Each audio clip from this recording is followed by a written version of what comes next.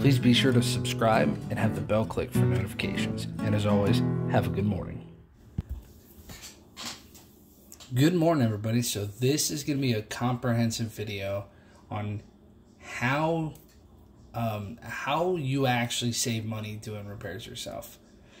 We're going to go over the diagnostic, how to diagnose something simply, code scans, parts lookup, parts install, where to find factory specs, and warranties.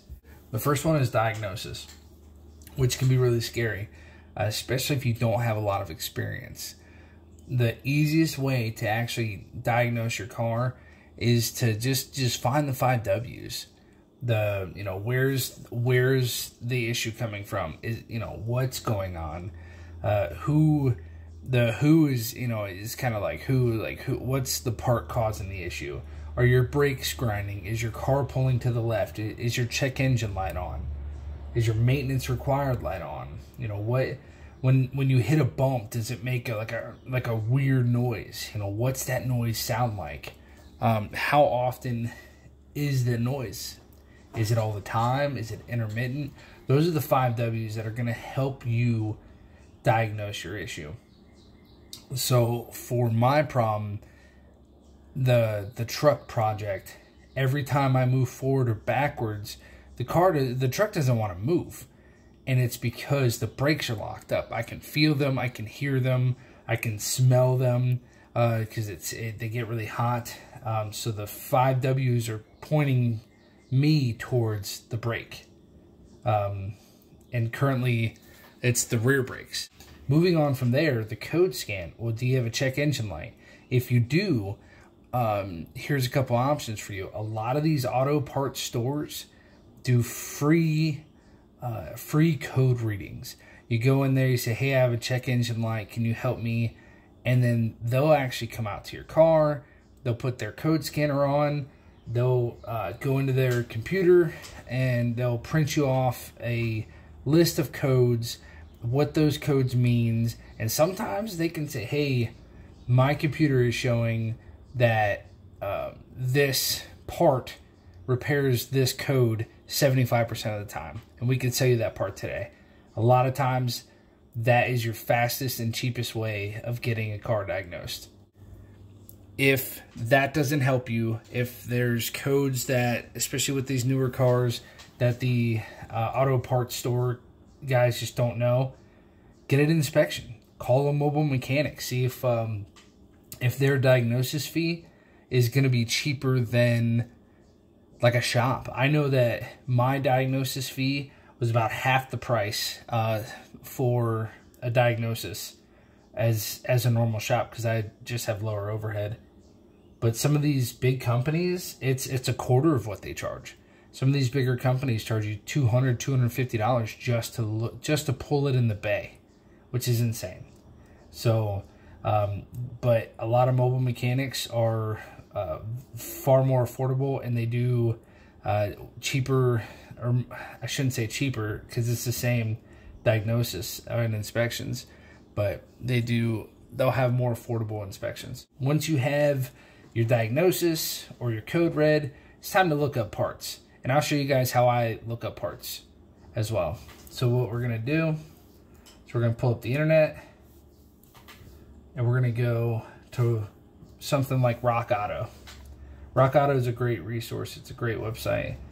Let me X that out. Here we go. So we're going to look up our Dodge. It's a 2006. And it's a Ram 1500 pickup.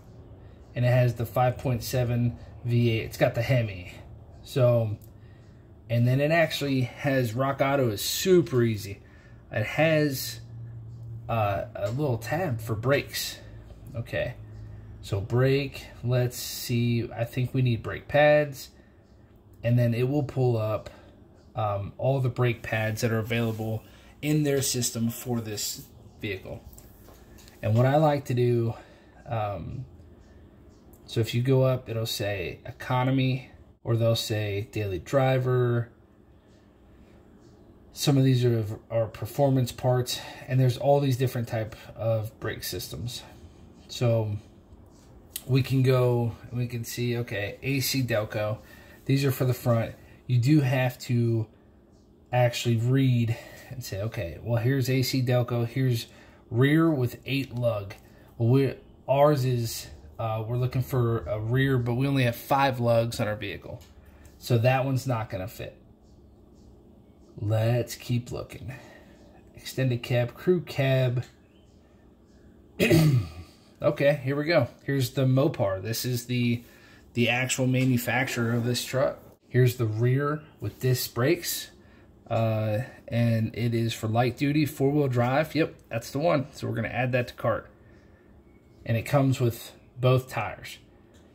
And it's $75. Let's find the brake rotors. You can actually see right here too. I found the rotor, rear, crew cab, pickups. So it has a crew cab, and then it has 5 lugs. So this Power Stop rotor is $55.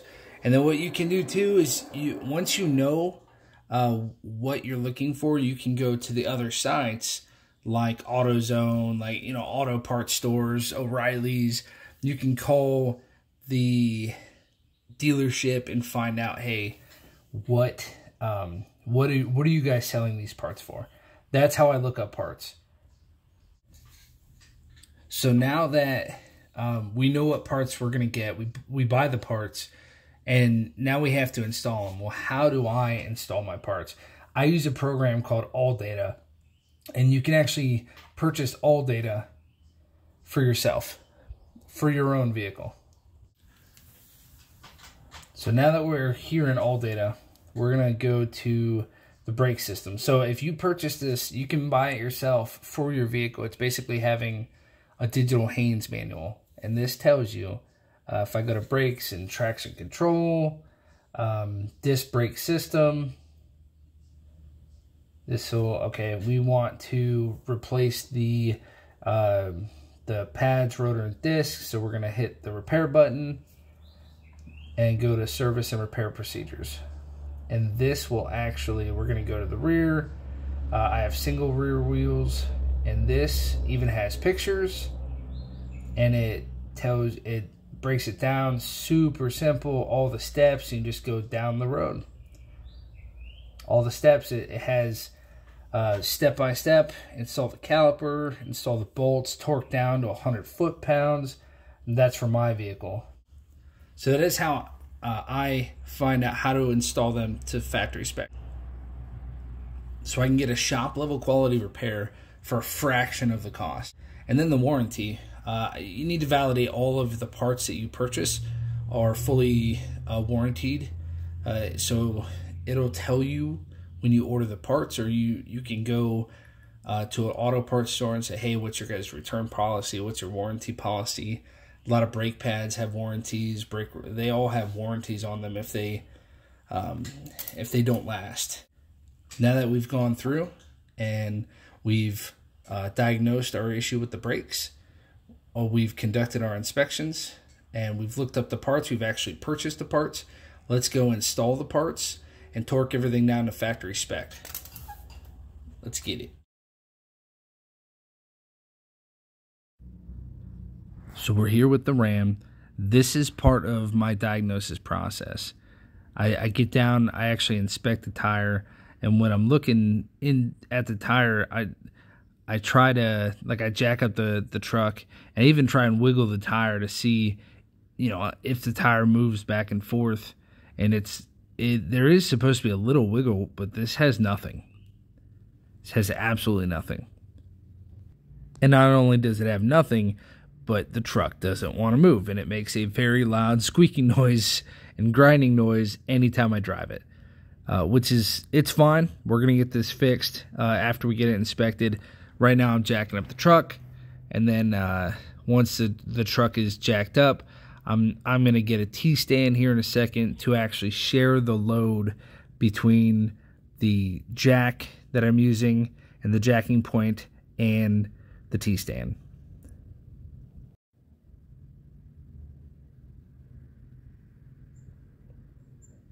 And right here I go with my T-stand. And I'm sliding it into place. I'm going to slide it under the differential. And as you guys can see here in a second, once I lower the truck, the technique that I use is I lower the vehicle, and you'll see it lower here in a second. And then what I do is after it's lowered and settled, I crank the jack back up until it's firm and it shares the load between the two spots. So we're using our Husky impact with the Husky power, and we're going to remove the tire. There's going to be a lot of time lapse in this video, so get used to that. So once you have the tire, it's always safe practice to slide the tire under the vehicle just in case. If you're working on somebody else's car and they have nice rims, don't do what I just did and put a rim down. I'm okay with that because it's my truck and I don't have nice rims. So right here we're just inspecting everything, and it does look like the front pad is okay. The rear pad is at a weird angle, and it's definitely seized on there. Everything is rusted, corroded, and seized up. Actually, there's a pretty serious spider nest in here that I find. So I'm using my Milwaukee impact, my red angle impact, and as you can see, about right now is when I realized, oh boy, I should stop because I just wedged it in there. But luckily for me, these Milwaukee impacts are super powerful, and it actually let me tighten up the bolt and get it out from that spot. So I learned my lesson. I am not going to do that again because I almost got my impact stuck, and I would have had to grind out the bolt or cut the bolt to get it out of there. Right now I'm taking the right angle impact, and I'm taking the bottom bolt out first, and then I'm going to switch over to my Husky battery powered ratcheting wrench to actually take out the top bolt. And don't hate on my tools, alright? Everybody's got to start somewhere, and this thing's been with me since I started turning wrench, and honestly, I kind of love it. It's super helpful. So good job, Husky. And if you use Huskies, cool. Good for you guys. Not everybody has to use a Snap-on. So what I'm doing now is I'm taking off the actual brake line screw that holds the brake line on. So I'm going to put on my ratcheting wrench. I'm going to break the connection open, and before I take this off, I'm going to get just a little clamp, and I'm going to clamp the brake line closed so it doesn't leak brake fluid everywhere. Now you can use there's hose pliers, there's hose clamp pliers. You can use all that stuff. I'm just using what I have. What you don't want to use is like a pair of vice grips or something that's going to damage that line. So here I am. I took the actual brake hose off, and all that fluid is coming out of the caliper, which I have a spill containment system underneath, so it's fine.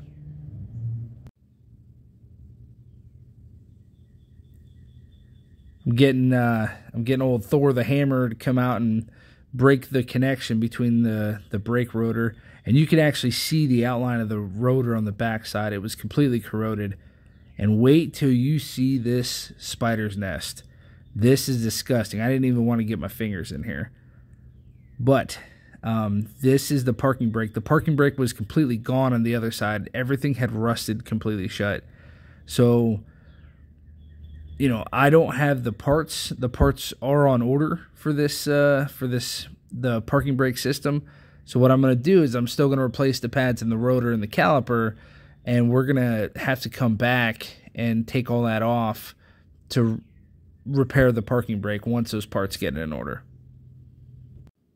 So I take a little brake clean and clean spray, and I spray it down, and I'm just going to manually scrub everything down to get the big rust chunks out. And that's the most important part, is just getting all the rust and corrosion down and out, so that when you put the new brakes on, they're not hitting that rust. It's not damaging any parts, any loose debris that's in here. You can just see all the rust pieces and parts and just falling out as I'm scrubbing this thing.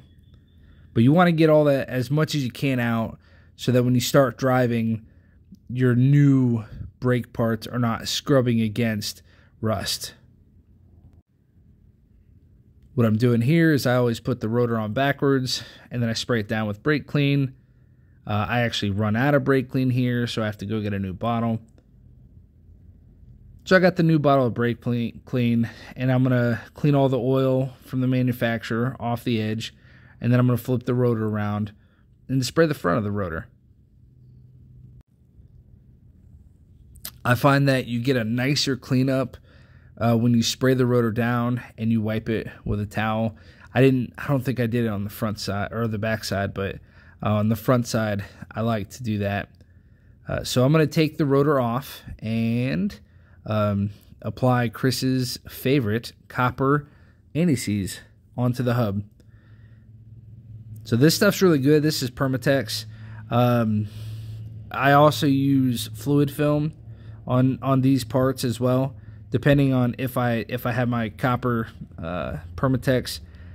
It's not, I haven't really seen a difference. Fluid film, I feel like, is easier to apply, and you know, because if you get this anti-seize on the bolts or on the studs, you have to clean it off. Not so much with the fluid film. So yeah, the anti-seize is applied. Now I'm putting the rotor on, and it fits like a glove. It's got a little bit of wiggle, which I like. And then what I'm doing now is I'm using my metal brush to actually brush the red anti-seize off of there. Yes, it had red anti-seize, which I have no idea why. But I'm gonna apply the blue anti-seize to this one, because that's all this one requires. So going with blue anti-seize, let it air dry. Now I have my caliper bracket, and all of this stuff. Actually, I got these calipers I ordered off of Summit Racing.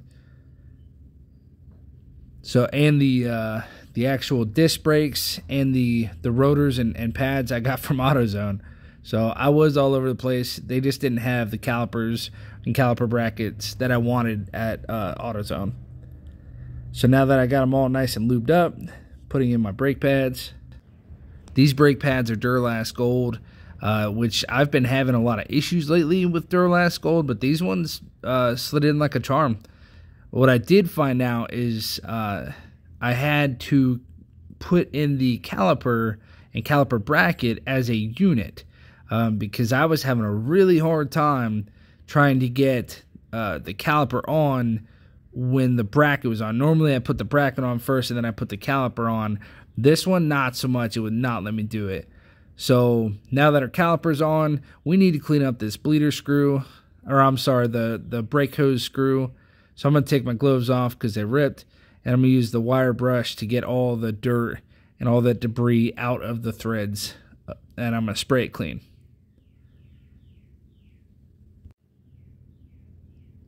And here we go. We have to remove the little rubber stopper in the caliper.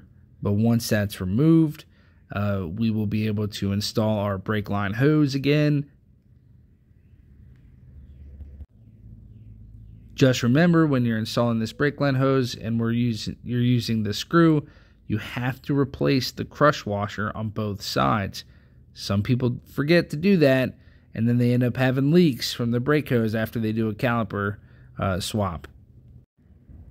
What you see me doing here is I'm tightening down the hose bolt with the two crush washers. So I tighten it as much as I can, and then I give it a little turn to crush those crush washers down, and I rarely have leaks. This is a technique that I use. Let me know what you do in the comments. But after we have our caliper swapped out, we have to bleed the brake system. So what I already did the other side, and I already swapped out the other side brakes. It looks exactly like this. So what you do is you start off with finding which wrench fits your bleeder screw. Then once you have the wrench on, you're going to move up front. This is how I bleed brakes by myself. I use this little Mighty Vac. It's a fluid dispenser. It allows me to fill it up with brake fluid and actually pressurizes the system to 15 psi, which simulates someone else pushing on the brake pedal basically constantly. So I hook it up to my reservoir and I turn it on, and you can actually see all the brake fluid being pushed into the reservoir automatically by itself, just by having that air pressure in that tank. So I walk over and I get my homemade brake bleeder so I don't get brake fluid everywhere. I attach the one side to the actual bleeder screw. I put the other side in the reservoir. You do want to make sure you have a little bit of elevation in that hose, and I don't have a whole lot, but I have a little bit. The reason for that is when you crack the hose, you don't want air going backwards into your bleeder screw. And so right there you can see all the fluid, and it's going right into the reservoir. So when I open the bleeder screws, sometimes I'll hit the caliper with my palm, and that'll shake up some of the actual air bubbles that get stuck inside. And you'll see once I open this up a little more, you'll see it shook up some of those bubbles. And you wouldn't think that little, 4, 5, 6 bubbles would actually make an impact, but you would be very surprised. It will absolutely make an impact in your brake pedal. So you see me here going in for a few more love taps, and I push out a few more air bubbles. But we're done, so I'm going to tighten it up by hand. Then I'm going to use my wrench, my 10 mil wrench, to actually tighten that up. Then I'm going to be careful once I take the hose off, because I don't want to spill brake fluid everywhere. And then I take the end of the hose that was attached to the caliper, and I just tuck it in to the bottle. And the reason I do that is so that it doesn't leak or fall or anything like that. And that's actually how I store the bottle. So one of these bottles, I can do 2 or 3 cars before I have to go dispose of that brake fluid. So in summary, we diagnosed an issue. We inspected it ourselves. We figured out what the problem was. We ordered the parts. We went, picked up, we installed the parts. Everything's torqued down to factory spec. All of our parts are warranted, and we saved an absolute ton of money doing it. If you have any questions on how to do this at home, let me know. Hit me up in the comments. And